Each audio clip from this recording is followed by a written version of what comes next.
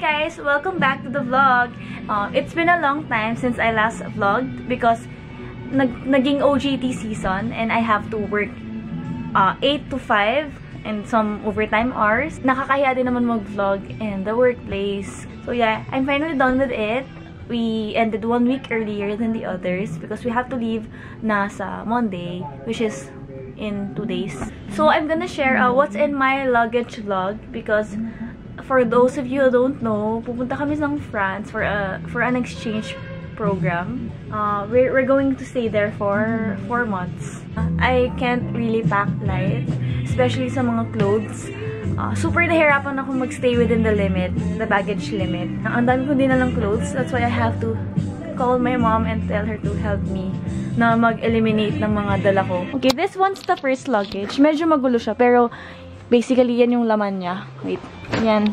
Wait lang, parang medyo konti lang yung size, pero heavy. That's why ganyan. Ang daming space. And hindi ko din alam ayusin. Let's start.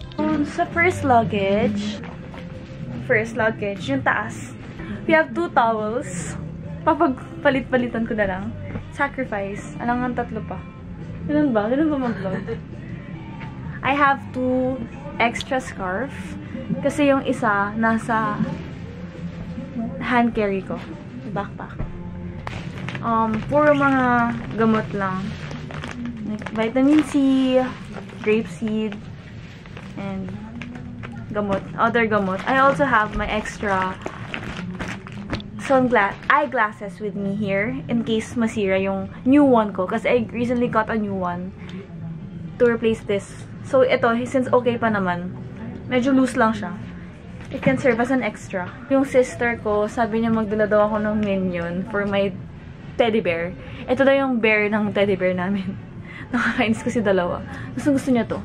This one we got from Macdo ba? Macdo ba to?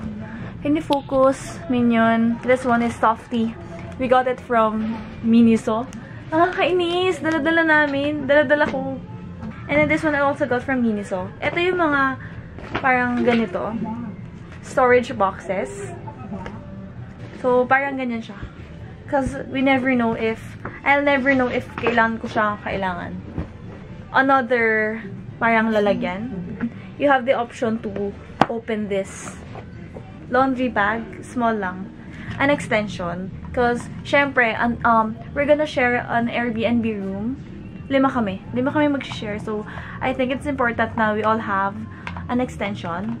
Because, ito siguro for my phone, for my laptop, for my power bank, and for my camera charger. The next thing I'll bring is this super gamit na gamit jacket from Zara. I mean, coats in general. I'm gonna bring a lot of coats. The next one is a coat from Kate Spade. Super bulky niya, but it's really cute. And may ribbon din siya sa likod. So, I think na it will really look cute sa mga photos. Yeah. The next one is this leopard blanket. Kasi super nilalamig ako. Super lamigin ko. So, I have to bring it. Extra. Simple black coat. Gamit na gamit din to. Okay, so the next one is this gym shoes that I'm gonna bring. Hoping na mag-gym ako dun. Or a quick run, morning run. This one is my slippers, my trusty stand. Then, ewan ko, mom told me to bring hotel slippers din kasi light daw. Ewan ko nga, iba't naman ito. This one, we recently got it from Butterfly Twists. This really cute two-toned na pointy. It's really this small and you can put it here lang. Hindi ko alam ba't ko ito dinala, pero this one is from an online shop lang. 2 gloves, and then this bonnet, and then this cap. So the next thing that I'm gonna bring is this super trusty epilator. Yeah, I've been using this for almost 1 year na. Okay, so that's everything in my luggage number 1. Believe it or not, it's almost 18 kilos. Na-imagine ko lang lahat. Kasi parang lahat ng mga clothes, ini-imagine ko anong bagay doon. Tapos parang may mga na-imagine akong bagay doon. So, dinadala ko sila. Dinadala ko sila. Sabi ko, baka ganyan, baka magamit ko if ganito, if ganito. So, I'm done with luggage number 1. I'm just gonna put everything back and then continue with luggage number 2 since this condo is super maliit. And it's really uncomfortable for us if i-open ko both. Okay, so starting with the first part, the first zipper, I'm gonna bring a lot of supplements for my face. Kasi super nag-breakout ako if I don't take them. So I decided to put all of them in this mesh bag. Which is also good for, I think, yung mga underwear. You have to put them here. And then, ilalagay mo sa washing machine. Socks, underwear, inner shorts, and meron pa bang iba? And yung mga, inner na top din. They're all here. Yun. I brought a lot kasi ito yung super important. Next one is my skincare. Actually, super nabawasan na to. So far, ito lang siya. Kulang pa siya kasi yung mga ginagamit ko talaga nandun. And ilalagay ko pa siya sa last day ko. Sana hindi siya super mabigat. This one is my extra makeup bag. As in, ito yung mga mauubos while in France. That's why I brought them. I brought their second stock. For example, it's this boy brow. I'm gonna bring an extra. Because alam ko mauubos dun. Kasi gagamitin ko siya. Lagi. 2 colors of cloud paints. In the shades Storm and Puff. You perfume. And then this Bello tinted sunscreen. Tony Moly Perfect Lips. In the red shade. Innisfree. Ang dami kong lip something. Ayoko na. Innisfree Vivid Oil Tint. I can't read. Vice Cosmetics in the shade Sisterette. Skin Genie Roll-On Lip and Cheek Tint. And then this Innisfree Auto Eyebrow Pencil. Ang dami kong dala pala, no? And then this eyebrow pencil from Caroline. Maybelline Concealer. Instant Age Rewind Concealer. Fit Me Concealer. The same, yun ba yung pag-pronounce? The same concealer. Burt's Bees Lip Balms. Safety pins. Clay masks. And then this mask from New Skin. This is really good. Ayoko siya maubos kaya hindi ko siya lagi ginagamit. CosRX Master Patch. And then ano ba tong Hamish Artless Glow Base? Is this a primer? Hindi ko alam pero sige. Diyan ka na. Beauty Clear Powders. Okay, so that is all in my first part of the second luggage. Ito yung inopen ko sa inyo. And then this one. And then this one. Ilalagay ko dyan. And then this one. So, yung mga katabi niya, ito, dresses. This one's a dress. This one is also a jumpsuit. This one is a dress. This one is a silk pajama. This one is a dress. This one is a dress. This one is a dress. A cardigan, long cardigan. And then this one is a long skirt. This one is a dark pants and a light pants. And then, parang ang konti ng pants ko. And then, a skirt, a black skirt. Another black pants. Okay, tatlo na. And then, this navy blue skirt. The next part, which is the second part ng second luggage, is this one.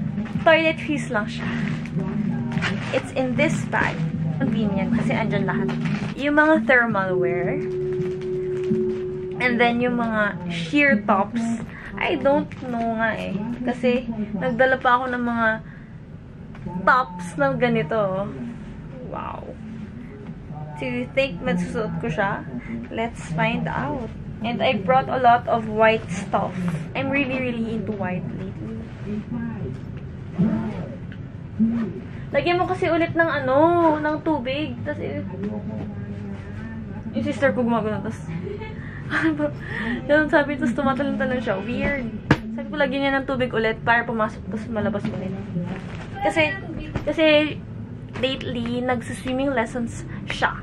And niyayayan niya nga niya ako eh. Pero OGT ko pa yun. So sad. Yeah. Short story. Okay, so as of now, that is all. And yun ay 30-something kilos na. Sana talaga maubos.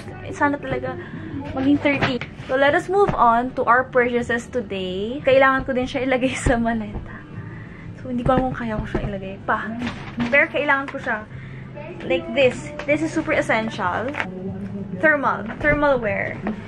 I just bought one set.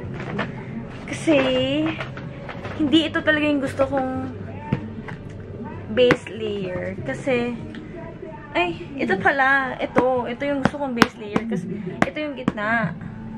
Kasi mid-weight, heavyweight, and yung extreme something. This one, ito yung gitna. Leggings. Ito yung super base lang. Ito yung super first layer. Ito yung super nipes lang. Anyway, yung teddy bear ko yung naghahawak. Yung sister ko, yan, caught in the act.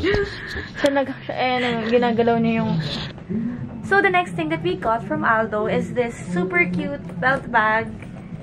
Ganyan siya. Wait lang. So, super convenient siya kasi, as you can see, it's really nasa harapan mo lang all the time. You can guard whatever you want to put in here. And then, super cute din kasi may tassel pa siya. I forgot to put it. And then, you can also use this na parang ganito, diba? Yeah, super cute niya. And then, the next thing that I'll put again sa luggage is this super lightweight. I made sure na parang magaan lang siya. This one is from Bershka. Yan, parang wrap around lang siya. And it's really cute. Support yung mom ko dito. Sabi niya, cute yan sa pictures. Yeah, see? Gusto niya yan. Okay, so I opened it already. But the next couple of things that I'm gonna add to my luggage is this super cute terno from Strat. Na-imagine nyo na, basta ganyan siya. Hindi ko na siya i-open. Second shirt. Basically, ganito lang siya. Super cute color. Salmon pink. Yun, basically, I'm done with the second luggage talaga. Na-add ko na yung mga i-add ko. And we're moving on to the next bag.